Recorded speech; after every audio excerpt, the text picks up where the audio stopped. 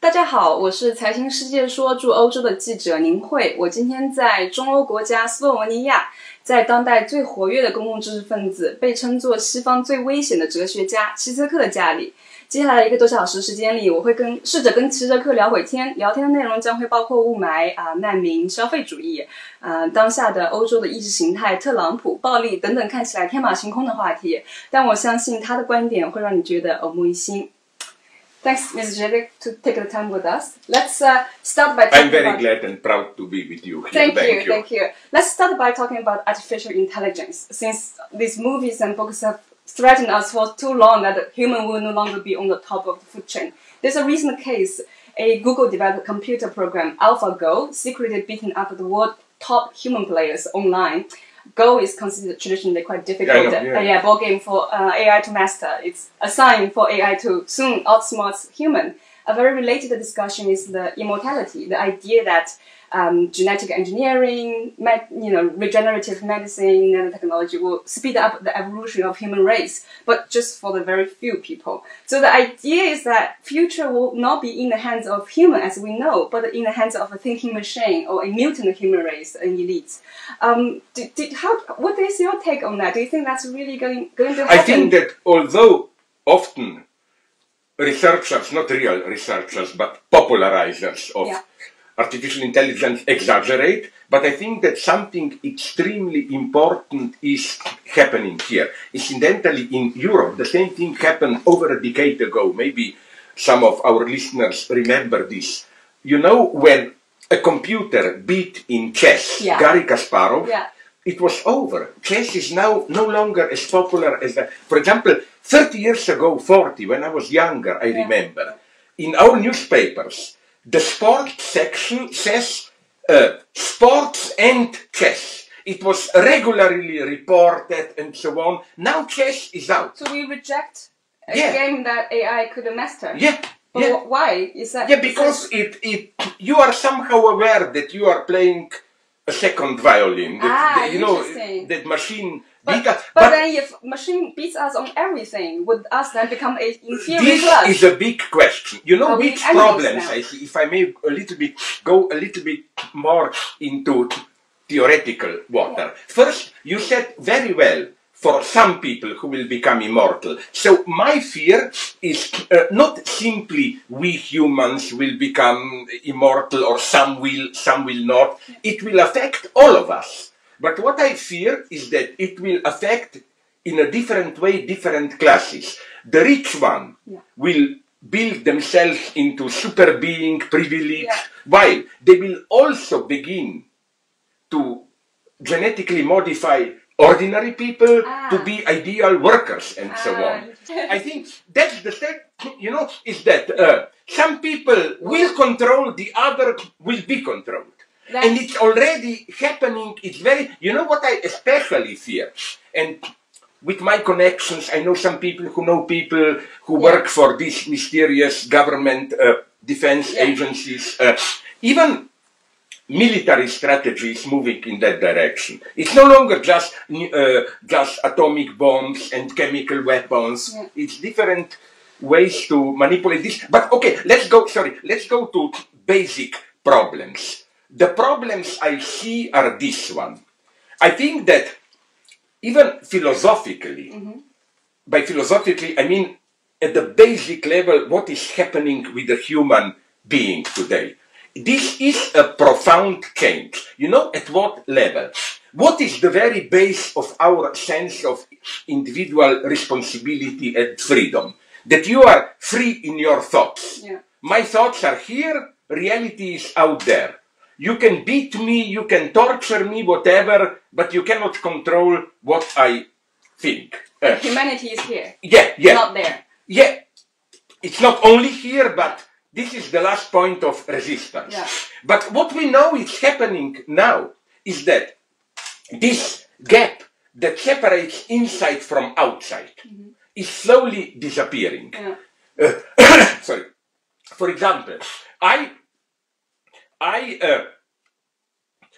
have some friends who are doing this brain science research, and they told me, to what extent they can already directly connect our brains, what we think, to external machines. For example, Stephen Hawking, crippled.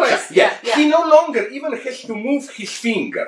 They already can connect with some electrodes to a computer his brain, and he just has to think strongly forward, and his wheelchair moves forward. So it is happening.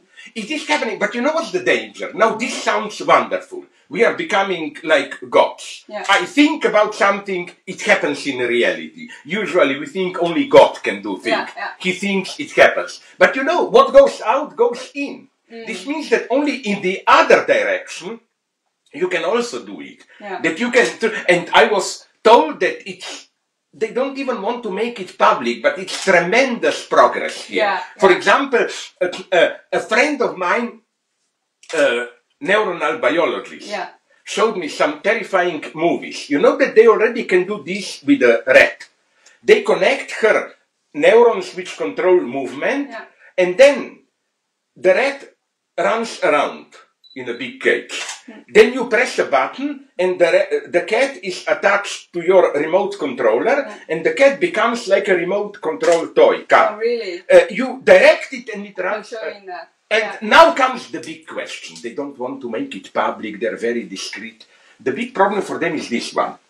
Let's imagine that we do this to a human being. I'm here in this apartment. I walk around freely, and then all of a sudden, somebody presses the button and can direct me. How will I experience it? Will I experience it as if, oh my God, I'm no longer myself? Would you want to experiment? Would you want to be the subject? Yes, absolutely. Because this would have interested me. And they told me discreetly that they already did this experiment and that the result is very sad.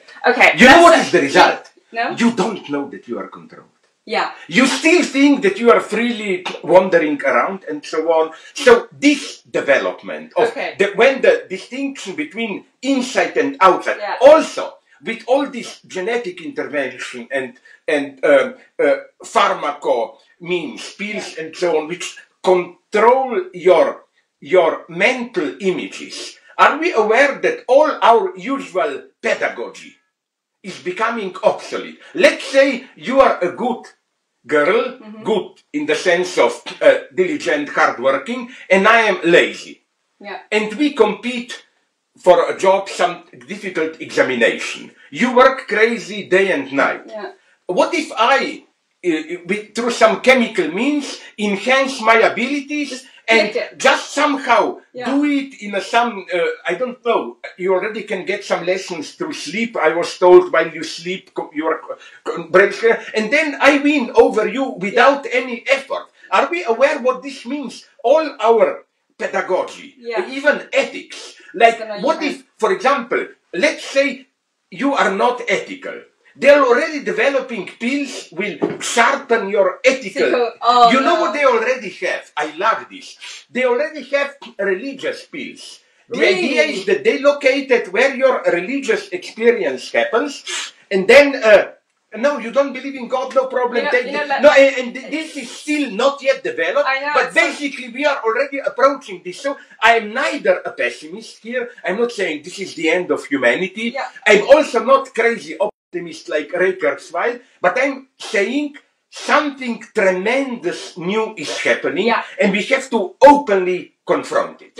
We are avoiding this problem. Either both are idiots. This futurologist optimist or singularity, new collective consciousness. But are they aware that if this singularity will happen, we will lose our individuality. With this, we will lose our critical thinking and so on. That's really... So it's a mega problem. I know. That's why I want to start with a mega problem in the future and drag us probably... This is something that shouldn't be left neither to big corporations, capital, nor to state. This should be the only rule here is, this is why I support Julian Assange, WikiLeaks. We have to be open public about it. We have to debate I'm gonna bring up the next subject, which I think is related somehow, which is a new emerging economic class in China, the middle class in China, which a lot have been said about them. There are a lot of them. People disagree whether it's 150 million or 200 million. Some people even claim 300 million. Yeah, let's say. Well, I want to point out one aspect of emerging class, which is they play this role of furious consumers with very serious trust issues, especially on food, baby product, or anything affect their body. So they really mistrust this kind of product. And instead, they turn to Western brands for safety. So that milk powder for infants has to be from Netherlands. New Zealand or New Zealand. But do you think how does that work? They don't think this is a lifestyle issue. They think this is a very basic security issue. But is it really the case? Can we really first, I cannot judge about. All I can tell you is that. No, I don't have a deep philosophical answer. Just maybe two things that may interest your public. First, up to a point, I wouldn't make fun of them, mock them. I understand them because you did have some big problems with milk powder and so on. There was a big scandal a couple of years ago when they discovered that the big Western, especially milk, chocolate product, even wash powder, it was Nestle, whatever, Persil, the big brands. They discovered that they are making a special lower quality product for our market, and they were not cheaper, they were even more expensive. So I would say don't trust Western companies here. They are very manipulative here. But do you think when people buying for safety, they are not buying for lifestyle? They are also.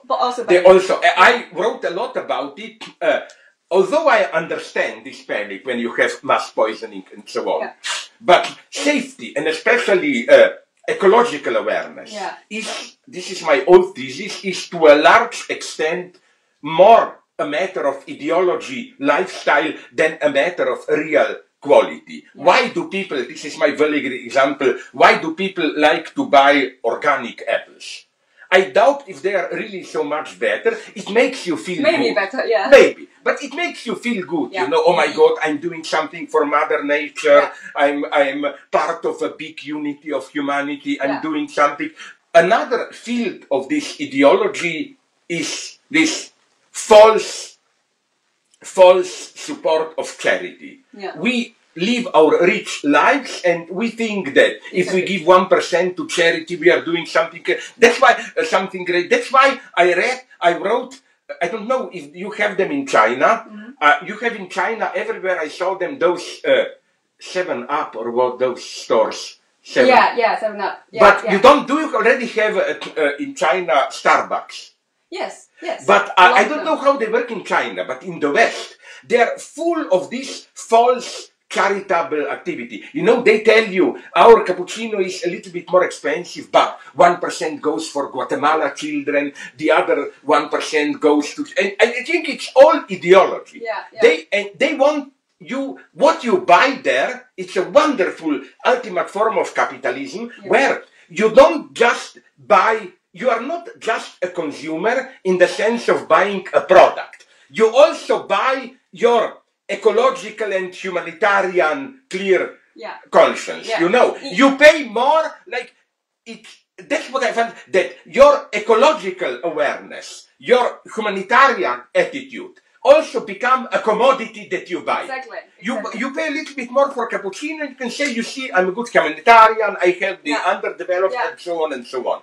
And in China, it's also food safety, and there's one more thing, air. So there's, something as basic as food, but for Chinese, maybe difficult to buy from a foreign brand. I want to ask on that, because the discussion on air pollution has been heated for years. And I think people slowly come to realization that it won't just simply quickly go away. And a very popular opinion nowadays is that consumerism is to be blamed. The middle class who live in a city in China should buy less, waste less, and not live like their American peer, big houses and several cars. Well, part of the reasoning is that the capital and the states shouldn't sacrifice economic development. That would have been mean us, the middle class, leave the poor, remain poor, and not letting China. But I have here a couple of points to say. The first one is, but why should then Americans be allowed to consume and you don't? I mean, this is again an argument for communism. We have to, not to say, China is always accused of polluting and so on, but no, United States are still polluting more. So first, let's not blame some countries and so on. second thing, I think that the result is this one. Okay, you should use market as far as it works. And it does work up to a point. Yeah. If certain products pollute more the environment, you tax them more, etc., and so on. That's okay. But nonetheless, I think the clear thing here is that neither the market nor the state can do it alone. I think, again, awakened public. People should be told the truth. These are the consequences, what to do. What do you suggest them to do? I mean, besides buying air cleaner, every person in Beijing buys air cleaner. They go out wearing masks, but they wonder what else can they do, right? In that case. Yeah, on the one without hand, blaming themselves. I think that nonetheless, this don't fall into this game, which is a typical capitalist game of blaming poor ordinary people. People have the right to live with certain consumerism and so on, so on. Here, simply, the only thing that can save us, I think, is a collaboration of state regulation, but not state apart from public opinion, state and awakened public opinion. And they should impose regulations. This is the problem of our commons. We all are breeding care and so on. And this is another limit of capital. One limit is, we already mentioned it, one limit is biogenetics and so on. Tremendous things are happening. People should be aware what is happening and so on. It concerns us all. The other problem is, again, ecology. I don't think that the state alone, in some dark way, will be able to regulate it.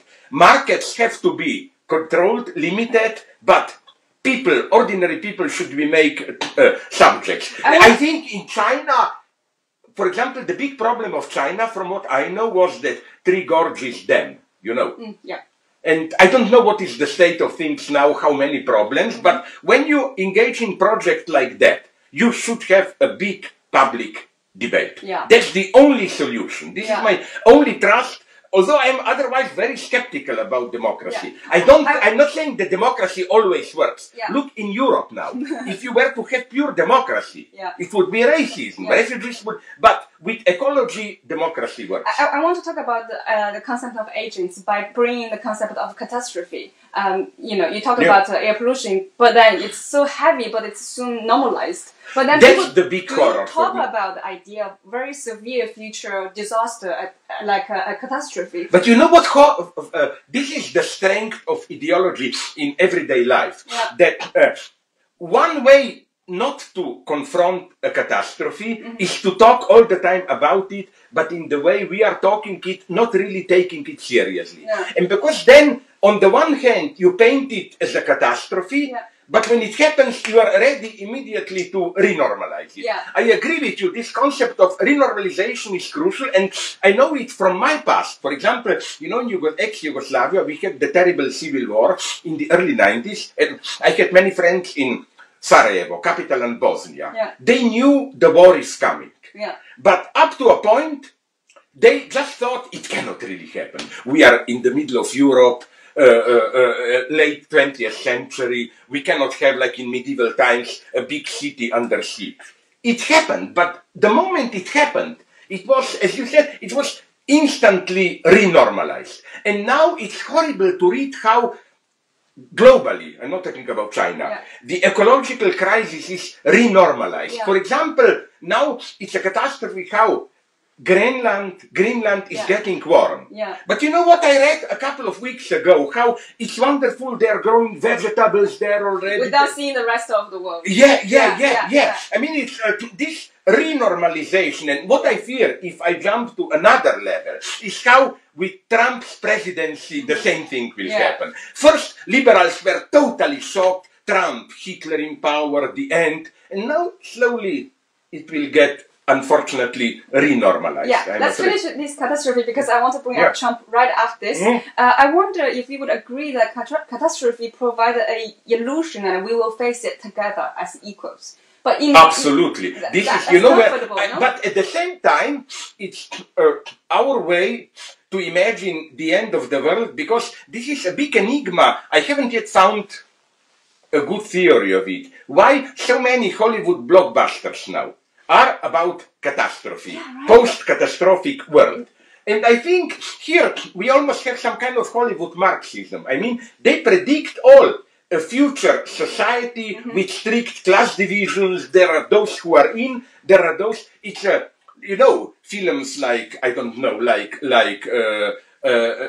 Elysium, like Hunger Games. This is a class society which is much stronger than the traditional capitalist class society. Yeah. Because in traditional class society, we are still members of the same people, with same political rights, just some of us are more rich than others. But here we have literally two different classes. I think that in future, if we will not have some version of communism, class distinction will become connected with biogenetics. Yeah. Also almost a race distinction. The ruling class will be better genetically equipped, will be literally a different race. We will be already prepared after all these horror movies, maybe when that scenario comes. Yeah, this is why, although some people think these Hollywood movies are progressive, warning, no, I think they are very ambiguous, because in the way they paint this future, again, they lay the ground for it. But I deeply agree with your point, how... and it's not only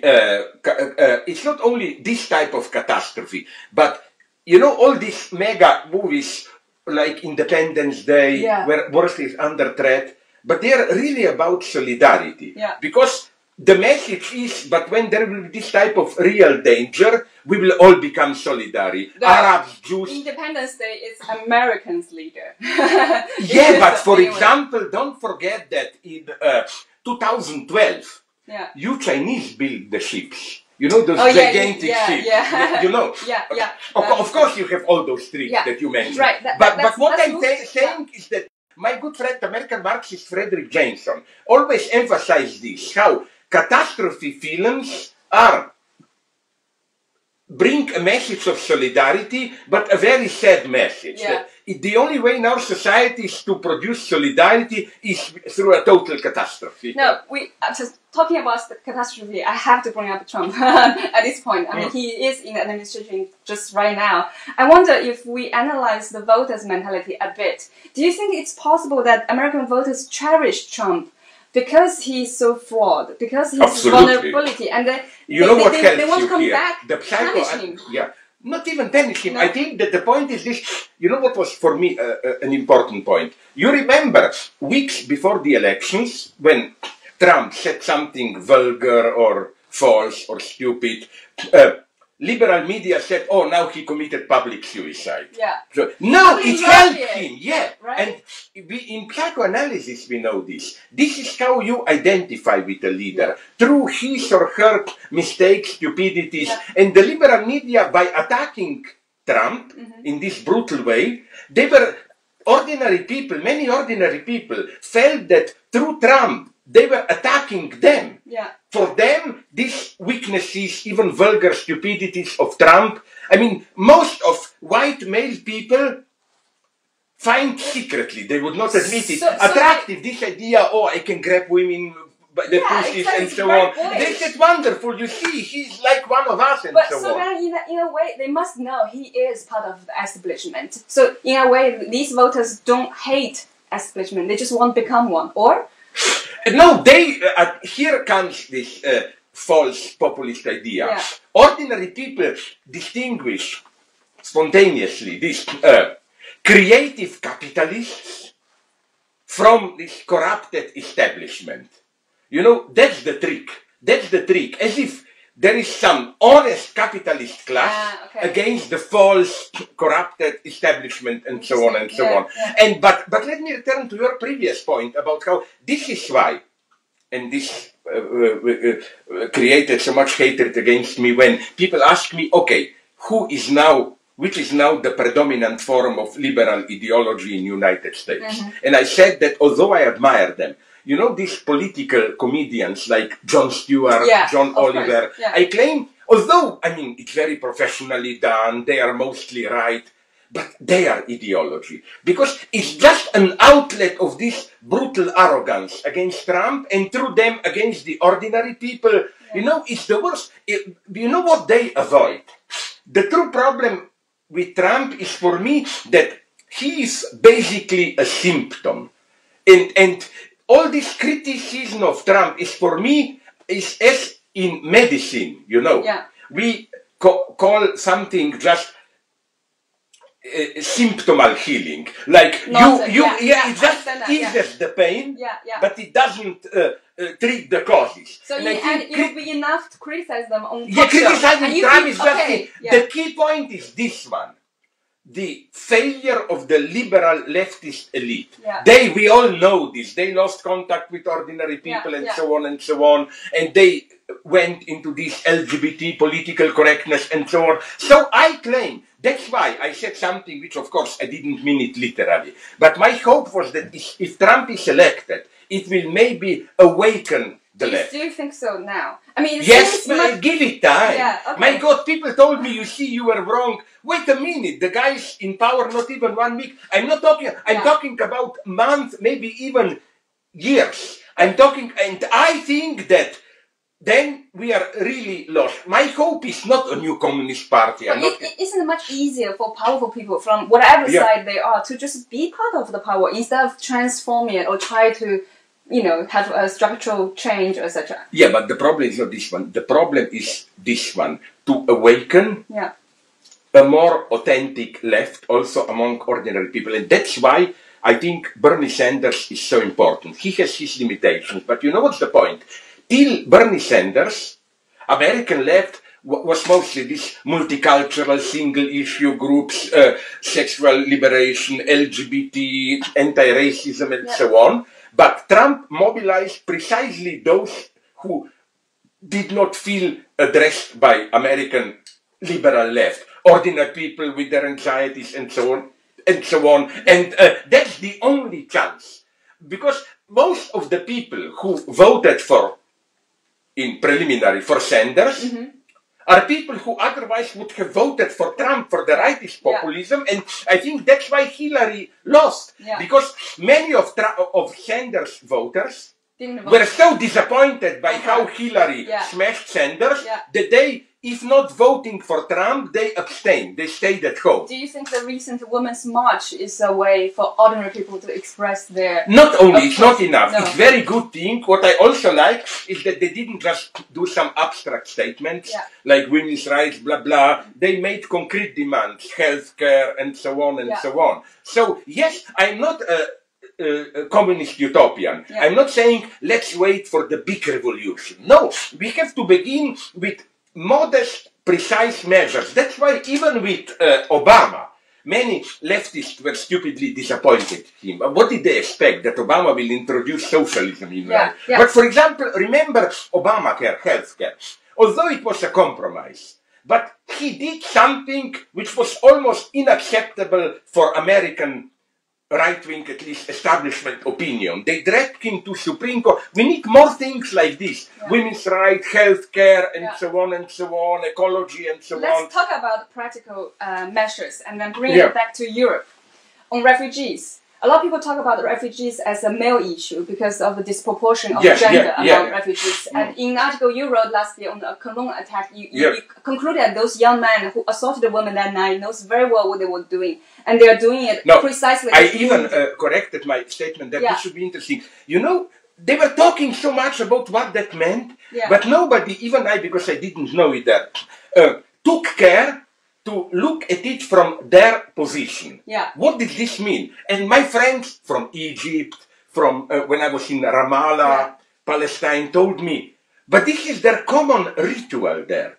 That men gather in the evening on the market, and it's not rape. They almost never fully rape women, but you know, play with women like this in a sexist way. They just stage there a pretty common lower class collective ritual. It's part of their common life. So, but what I oppose is that's why the title of my book on this is Against the Double Blackmail. Yeah. On the one hand, of course, I'm against this racist, right-wing European nationalism. But I'm also opposed to this simplistic leftist view who claim that any problems with refugees are just a result of European racism and so on. I don't know enough about it, but in principle, I would agree with it. But you know what's important for me? That's good about Canada, although I don't idealize Canada. They have other problems. The way they treat their own minorities, in Native Americans, Indians, and Eskimos, it's horrible. But satisfaction, so let's try to practically solve it. You see, we should talk about all this openly. Also, this is an open problem. I always emphasize it. That on the one hand, to integrate them. But you just told me a very beautiful thing about Calais. Yeah. But I don't think they really, many of them want to be integrated. No, it's much easier and they want European themselves. welfare, but their own way of life. Which is why it's deeply instructive if you followed this latest so-called terror attacks, Belgium, Paris. Most of the attackers were not refugees. They were second-generation refugees. Their parents were already very nicely integrated there. So, you see, we should openly talk and rethink. Then there is another problem.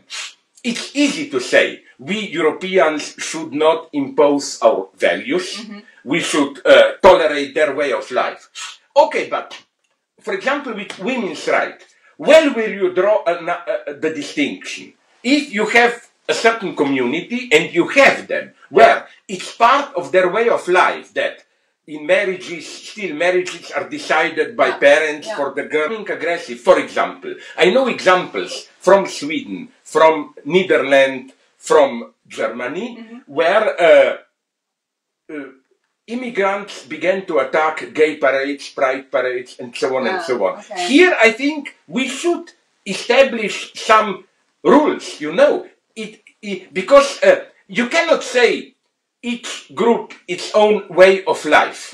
You have to set a certain limit concerning women's rights, tolerance of other ways, and we should talk about all of this openly. Yeah, you know, all this time when people talk about refugees, a male issue, I wonder where... That's a very good point. Where are the women? Exactly, because they are not able to get all the way to Europe. Their mothers, their sisters will not be encouraged to get out of the extreme poverty to look for the welfare. That's the other tragedy. Are we aware that when you get refugees, usually the most active group, active also in the sense of creative, business-oriented escapes, it's the same paradox like I was told in the United States. You know that American Cubans, immigrants from Cuba, are now on average more wealthy than Jews. But you know why? Because of course, those more creative escape from Cuba. Okay, so what will then happen? All the creative people will escape from Syria, Iraq and so on. And so the second thing, also we should talk openly about it. Look, this mega shame. We have a group of, when refugees, their first point of escape are usually the poor Arab countries. Relatively poor. Turkey, Egypt, Lebanon. But wait a minute. Just below the area of war, we have a couple of mega rich Arab countries. Saudi Arabia, Kuwait, Bahrain, Qatar, Emirates. Their policy is no refugees. Although most of the refugees are not Shia, but Sunnis. So they are their own. So why is this happening? And so on. I mean, you see what I mean? We should openly talk about all of this, not just this humanitarian mantra, millions want to come to Europe and so on, and why don't we receive them? I think that if we should look at it as a geopolitical and economic problem and solve problems at this level. What I'm most opposed to is some crazy European leftists, I'm not joking, have this vision. In Europe, we need a revolution. But European working class is too corrupted, they will not do it. So with refugees, we will import the true proletarian as if, it's a crazy idea, like outsourcing the revolutionary agent. No, we want a revolution, you import the working class to do the revolution. Yeah. It's madness. If this policy goes on, the nationalists like Marine Le Pen and so on will, and so the key problem behind all of this, I think, is, and it's a tragic problem, there is no easy solution. It's clear that the big loser in the last years is standard left liberal establishment. They promised welfare with justice and so on, gay rights, all that, that's good, but they lost contact with this silent working class majority. And then the choice here is clear. Either populism, as you already said, and as people, if you listen to Marine Le Pen or to Trump, sometimes he sounds almost like radicalized Sanders. They are the only ones who openly address, of course, in a mystified way, working class. I think that the tragedy is that only a more radical left, the left which openly confronts the problem of working class and so on, and at the same time, it should be internationalist left. But then, don't you think the majority of the voters are actually those who are so discontent of the situation that they will no longer be on the top of the magical mountain, they have to get out from their privileges. That's sort of their fear toward the globalization. Yeah, but the good thing is that, nonetheless, many of them are gradually losing these privileges. Yeah, exactly. And that's the miracle of Bernie Sanders. Bernie Sanders is a proof that also a leftist vision can mobilize this ordinary. How would you describe today's Europe's ideology, though? How would you define it? You defined a while ago that there's two realities, one that's wanting to be the... No, I think the tragic thing is this one. Till now, till 10 years ago, even a little bit more, European politics had this basic, almost like yin-yang oscillation, You have moderate conservatives, moderate left, and they were replacing each other in power. Something started to happen some 10 years ago. We have a new polarity. The big establishment capitalist party, which is usually, even in cultural matters, left liberal, multiculturalist, and this nationalist populist right. And insofar as we will be caught in this deadlock, I am a radical pessimist. Because only the nationalist right is addressing the working class. This is the craziest thing of Europe now. Look, you know who at this moment is enforcing measures which amount to a big transfer of wealth from the rich to the poor? Poland, the extreme right-wing government, they now accepted the whole set of laws. They lowered retirement. They put lowered the retirement age. They elevated retirement pension, how much you get, better health care, and so on. It's incredible. No moderate left government dares to do that. On the other hand, this is the European tragedy. If you go to the south from Poland, Syriza, and this was an ingenious thing how Europe dealt with Greece. Syriza, the hope of the left, is now the most faithful executioner of the most brutal austerity politics. If we don't, and you know what's the danger here? The danger is, that's why part of British left was also for Brexit. The danger is some of the left thinks, since European Union and international capital are global, the only way is strong nation state. I radically don't believe in it. I think this is a path to catastrophe. Because today, nation state cannot survive alone. You are even more exposed, you are even more helpless in the face of global capital. I think the only solution to global capital is not stronger nation state, but a new leftist international. For example, I believe that if Sanders gets stronger in the United States, if there will be, but maybe it will not be, a stronger European moderate left, then it can be done something, but it can be done, at least in all the developed countries, more at a global level. Otherwise, it's quite possible that that Europe will become, now it's the moment of truth for Europe. The biggest loser American elections is Europe, because Trump's message when he said America first was, I can make a deal with Putin, maybe even with China, with Africans. Europe is out. I'm very curious on how that message is passing along to my generation, a younger generation. So you said quite earlier that people often don't know what they want, or want the wrong thing, or don't want what they, yeah, exactly. But the problem is that in Europe, elites also don't know what they want. You know, as a young person, I find that really familiar. My parents tell me that. My seniors tell me that. Lulu, you want the wrong thing. But okay, but what they wrong? Okay, but what do they want? Yeah, no, but I feel like it's okay. I want the wrong thing, right? It's not that horrible. But if you tell me that the majority of the population could be flawed and wanting the wrong thing, absolutely. But and what does we do as a young generation of voters? Already, you see people's opinion. I would say like this: quite often, you should boycott it. No, don't vote. Okay. Because I think that I'm not absolutely skeptical about democracy. Government should be controlled and so on. But we have to accept a sad lesson that people, by people I mean simple numerical majority, are not always right. But if young people don't vote, don't you think when they become a little bit older, when they become needing a little bit more than the No. It's not, you know, there are different ways of not voting. Mm-hmm. There is not voting in the sense I don't care. Mm-hmm. But you can afford this when things still go relatively well. You know, the National Front in France, its majority supporters are people who are younger than 25 years old. I expect this, yes.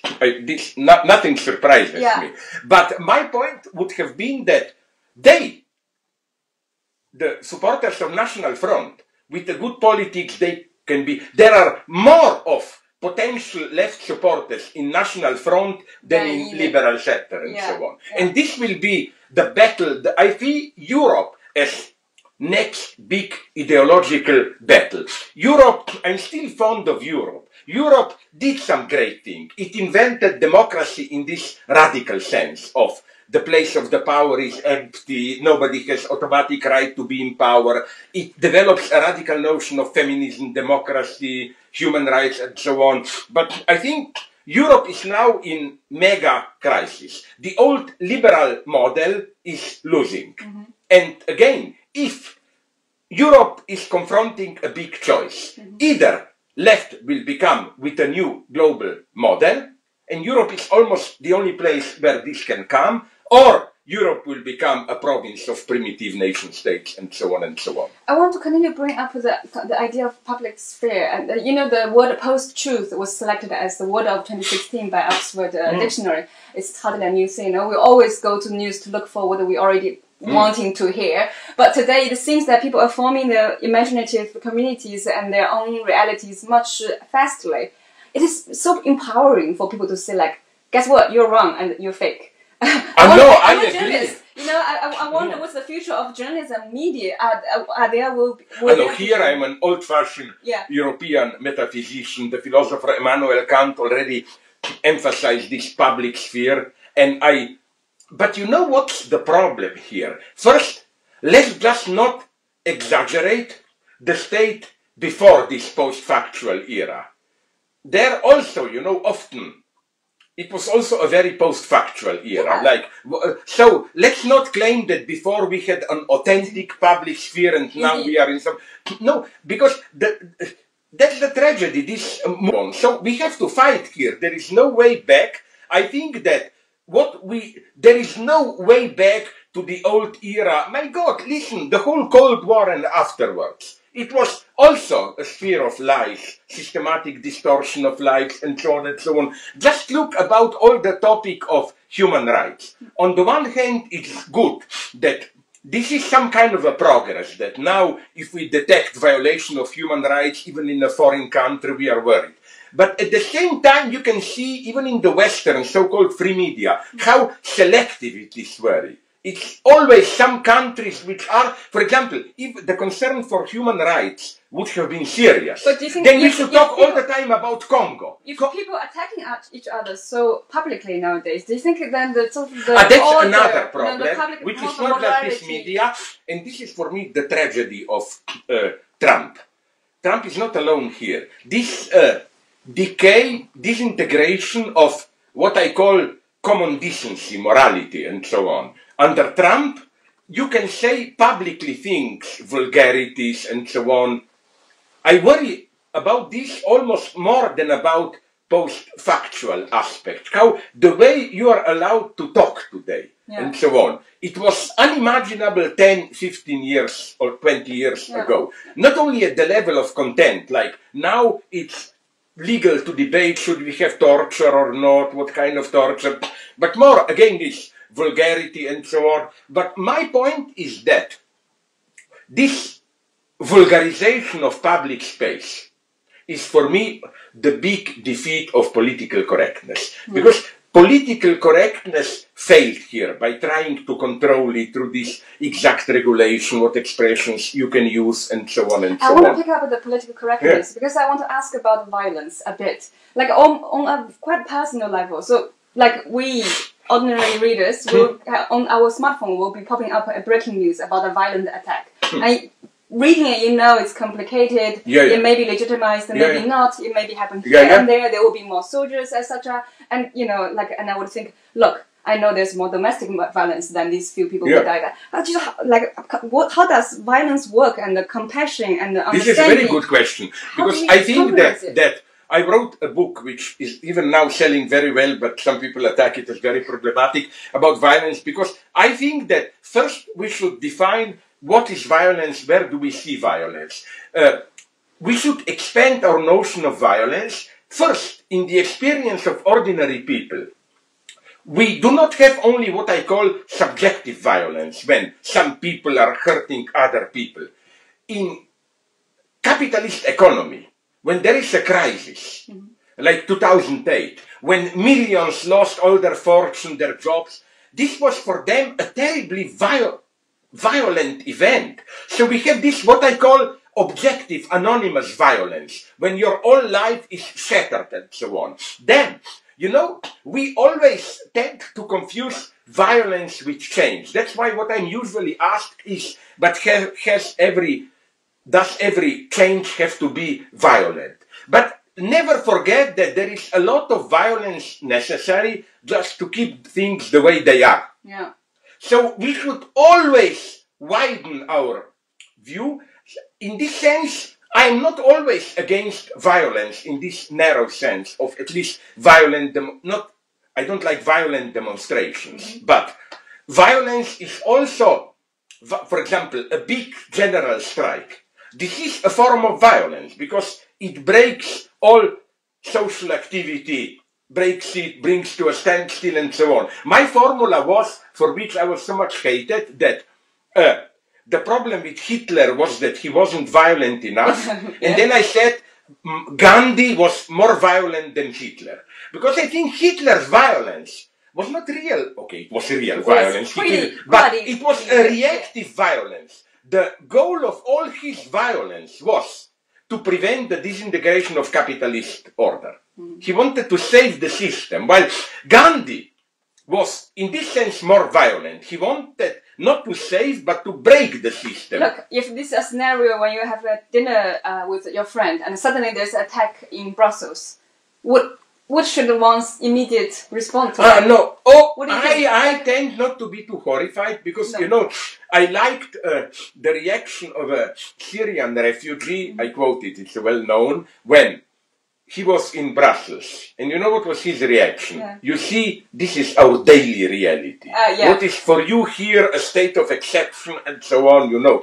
So we should still, bear in mind what? My friend, although he is a right-winger, the German philosopher Peter Sloterdijk, wrote a wonderful book where he said that we in developed capitalism live in a kind of a cupola, protected. And for us, violence is when those outside of cupola bombas try to, but these are just momentary shocks. But for people outside, this horror is daily reality. Like look at a country like Congo. Republic of Congo, where in the last years 4 or 5 million died of unnatural death. Where do you find that in our media? Almost nothing about it. I told when I was in Ramallah, I told Palestinians, are you aware that you in the West Bank, occupied by Israel, your state is still a paradise compared to Congo. Yeah. You know, there is so much brutal violence which is neglected. Yeah. So if we seriously want to fight violence, let's bring it out. Again, first, this systemic violence. Second, this violence which is part of the way things normally function. Look at a country like Mexico. It's an extreme case. All right. On the note of violence, yeah.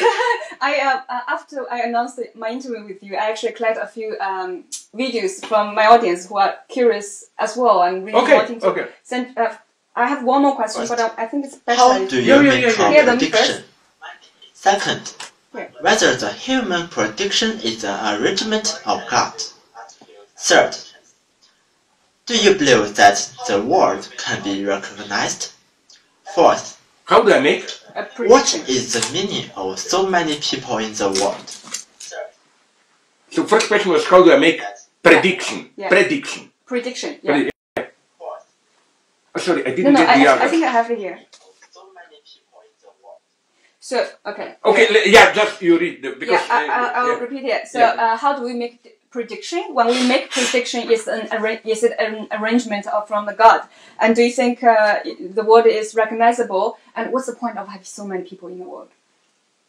Maybe, something quickly. Like, what's the point of having so much people in the world? Like, why? Well, it's, here I am a primitive Darwinian. There is no point in it. It's just evolution. But I agree with him that we should brutally regulate it.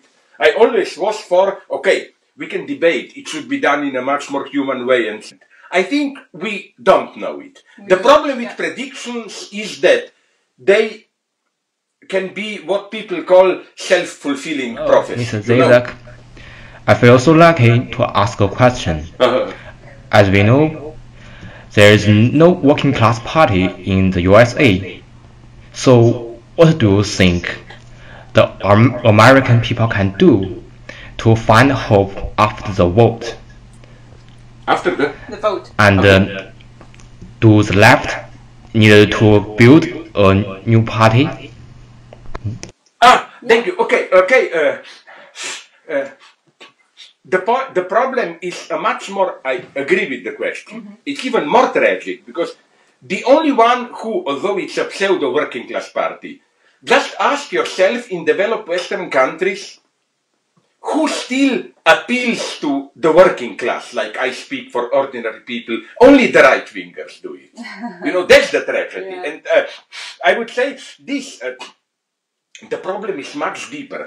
After the failure of communist regimes and so on, where, and I don't mean this as a critical point, I always compare here China with Britain, Great Britain, where Marx says that it was the genius of British bourgeoisie, capitalists, to keep aristocracy in power. The problem is, but why is there no working class party? The problem is simply, do we have a vision? What should this working class party stand for? Yeah. I always ask, again, we are back to Wall Street, Occupy Wall Street, to protesters. I was asking, but what do you want? Do you want just a little bit more honest capitalism? Do you want some Keynesian state capitalism? Do you want more radical nationalizations? Do you want some kind of a self-management local communities want? And the left doesn't have really a feasible alternate model what to offer to the people. Yeah. I think that here we are really, I always like to quote the Italian, you must know that quote, Marxist Antonio Gramsci. Yeah. He wrote that famous passage where he says, when the old is dying, but the new is not yet born, this is the age of monster, where horrible entities come. We are in that era. Capitalism obviously is approaching a crisis. If you look at our financial crisis, ecology, refugees, and so on. You mentioned Gramsci. I think the next question is going to probably relate to that because he mentioned he talked about organic intellectuals, right? Next question actually criticize intellectuals, but I'll play it in Chinese. 这一思想所造成的暴力和引起的危害，在东西方近现代历史上都层出不穷，而且随处可见。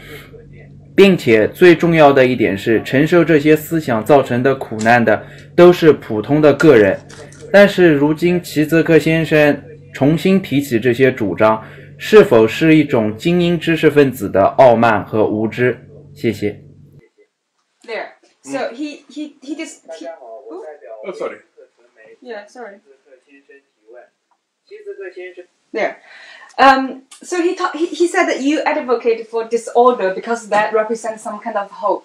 And he said, isn't that... When did he find that? Okay, we would have to go into detail. Yeah, okay. yeah. Sorry. Well, like a structure, like there's disorder under the heaven. Ah, that was specific one. Yeah. Anyway, but then he says that has happened in history for multiple times. Whether that kind of thought is exactly intellectuals being ignorant and arrogant. So first, I would say that, it's not just ordinary people. Intellectuals also suffer quite a lot, Yeah. The first great disorder, how you call him, the first emperor. Yeah. Didn't he call all Confucian philosophers and then he buried them alive, And he said the debate is over, or what we won, no? So, no, I would say this, no, wait a minute. First, I deeply agree with the underlying thought of this nice person audience. Yes, that I don't like these big enthusiastic moments of we all European intellectuals so fascinated in Greece, Tahrir Square, or in Tahrir Square in Egypt, Syntagma Square, 1 million people gathered all together. No, what interests me is, as I call it, the morning after. Yeah. What happens when things return to normal? How do ordinary people experience the change? Did anything really change? And I think this is the failure of the left. The left always knows to organize big events, This is why maybe your readers will like it, or listeners. Was it popular in China among intellectuals, probably not globally, or was it shown there, the film V for Vendetta? Yeah. You saw it? Yeah, of course. Okay, you know what's my standard joke? Mm-hmm. You know how the film ends? Yeah. People win. Okay. Yeah. I usually say that I'm ready to sell my mother into slavery. Okay, she is dead. It's no great thing.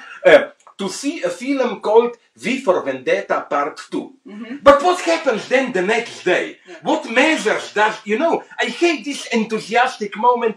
What interests me is everyday life, how you... And here, although it failed... I want to cut you there and bring you back to... Because our time is coming to the end. Sorry, just to finish here. Okay. What I'm saying is that... I am well aware of this cynical attitude of disorder and so on. But what I nonetheless want to say that disorder doesn't depend on us. I'm not saying this. I know what horror is disorder, that we should create a disorder. I'm saying just don't be afraid. Often there is a chance in disorder. Like, look at today, Trump. Yeah. It's, I hope it will remain. Trauma, almost unimaginable thing happened. Isn't this at the same time a chance? A chance to build a more authentic left, and really only a chance. I'm not saying there is any type of Marxist certainty, whatever. No, just my message is just don't be afraid. They are horrible things, but use disorder as an opportunity. Yeah, great. I have one last question, which I think fits very well how you describe it. There's a monster time we live in. So we live in this monster time, and we're people who think, who watch movies, read news, and we have a lot of monologues. We think about ourselves. I wonder if you could, as an end note, provide a few provocative questions for us to ask ourselves in order to sort of get out from this comfort zone, engage with people, or somehow understand who we are. I will really give you a provocative point, which is an interesting one. Monster times, okay, but some of my optimist friends, are like the one who wrote that book on genetics, Matt Ridley. He is now a member of what he calls a circle of rational optimists. Okay. And he claims, why do people talk today that we are in a crisis? Even with terrorist attacks, they are relatively minor. In most of the world, even in Africa, things are gradually picking up. Even in United States, it's now better. Far East, it's still progressing and so on. Like, we have to laugh in Europe when we say, oh, crisis in China, this year you have only a growth of 6.7%. Right? We would kill our parents to get that growth here. So they claim never did in the world so many people live in such relatively good conditions. And they claim, for example, we live in the last decades in the first period in entire human history where overweight is more of a problem than hunger and so on. So my provocative question would be, while all this is true, and for example, when I talked about crisis in Korea, before they had these problems now with their president, whatever, when I said crisis, they started to laugh at it. They said, we are doing well, China is doing well, United States under Obama was doing better, and they told me even in Europe, like Poland, some kind, they said, you leftists want to be anti-Eurocentric and universal. But when you talk about crisis, the only continent really in crisis, incredible things are happening. Why do we still experience our time as a time of crisis? It's something a little bit enigmatic. Why? Although people don't live so bad, why do we have so much rage and so on and so on? No, the first thing to do here is to be precise when there is problem. So this is a very sad lesson that, you know. We should think about it's not as, you cannot simply say things are horrible. No, comparatively they are not so horrible. Why then do we still, and I think we are not wrong. We do live in extremely dangerous times, especially because this Trump's last manifesto, no? You know what's the best definition of Trump, I think? You know, when I was young, ecologists like this motto, maybe you know it also in China, act locally, think globally. No, Trump is the opposite. He thinks locally, America first, but he still wants to act globally. He now threatens China because of those islands. He threatens Middle East or whatever. And what is happening, one of the best definitions of Trump era was that basically his message was very anti-American and sad. His message was, America first means, look, we are no longer the only global superpower. We should be just one among the states taking care of ourselves. But these moments are always extremely dangerous, if you ask me. Because, you know, in Cold War, there were a certain unwritten rules, how you act. We are searching for these rules today, and always things can explode. We're searching for problems now, I suppose. But also for unwritten rules. Like, for example, what are the rules? And here, although I also don't like too much, I don't know what this means, this Chinese politics now, but on the other hand, I'm not totally opposed to it because, you know, it's a little bit irrational. You know what? Look, if you look at United States military bases, the whole China is surrounded from Pakistan to there, and then imagine China doing this, putting military bases with rock.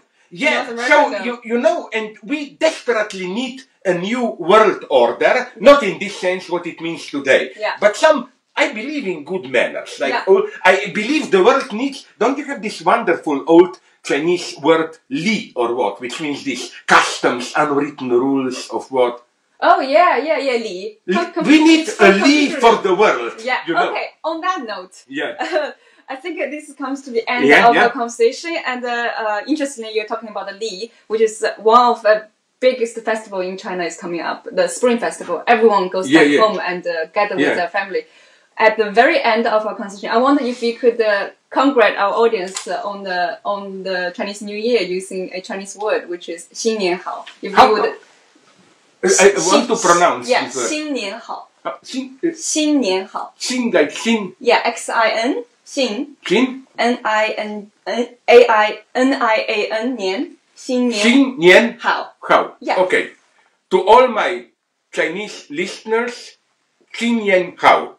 Happy New Year for you, and I like it very much. You do it more intelligently than us. We stupid Europeans do it in the middle of winter. You know, so Happy New Year, and then you go out the same shit, the same cold. For you, at least, it is getting better. Although I must say that my favorite time is winter, because I like it cold, but I like it staying inside and just looking out. It's cold, so inside it's hot, and I can do what I like, read books. I must say that my happiest moment in China was my two sons went around in Shanghai, and I was a snob in a nice, wealthy hotel. I got a special offer there in French concession, and this was my moment of happiness. Oh, really? It was a hotel which has some special from Japanese wood bath, close to the window. I was looking at Shanghai, sitting in a hot water and watching on my tablet a good movie. That was my happiest moment. Did you go to Great Wall though in China? Great Wall? Yeah, but it didn't particularly impress me. Did you watch the movie Great Wall, the recent movie from Zhang Yimou?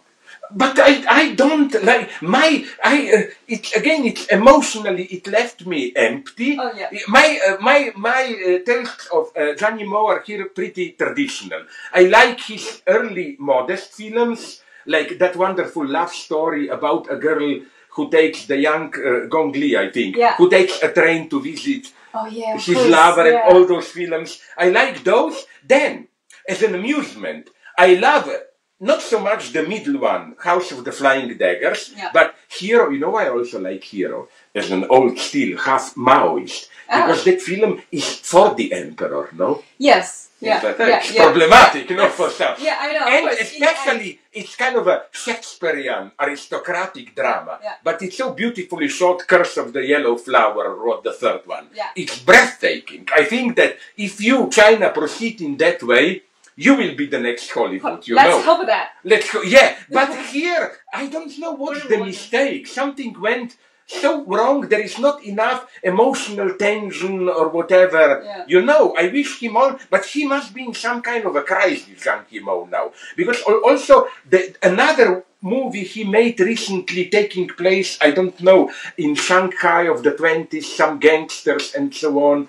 I also didn't like it. I think he lost his way. No? But I still think that, again, your creativity, your science fiction novels, your visual art, your movies. Science fiction novels? Which science fiction novels? I mean, of course, that, how is he called? The three-body problem. Liu Xinci. It was fascinating. Immediately, I will open my next philosophical book with that, because, you know, it's such a nice opposition, Maoist, order, disorder. Because our Earth has regular rhythm, order, that planet has disorder. Three suns, you don't know how, and all those problems of communication. It's really an intelligently written novel. And now I'm turning to other, because, you know, I have big problems with reading. There are a couple of serious writers that I like in Europe, Samuel Beckett, Kafka, the Russian Platonov. But I like very much detective novels and science fiction, intelligent science fiction. So, for example, I saw, we already mentioned this, I saw that good Chinese detective novel taking place in the north, some pollution, corruption. I think that for you Chinese, that the sign of civilization today is to be a serious culture. You need your own tradition of detective novels. Okay. That's, you know, as Marquis de Sade said in his propagation of universal orgy, Frenchmen, one step more if you want to be Republican. So we have, I say Chinese, one step more into detective novels if you want to be a real civilization. Detective novels and the good commercial movies. Good ones. But I'm not kidding here. You know, I have a great respect for good popular commercial films. They speak to us, they affect us through them. Like I always say, if you want to see what is really happening today in America, look at Hollywood blockbusters. All the tendencies, the deepest trends, you will find them there, you know.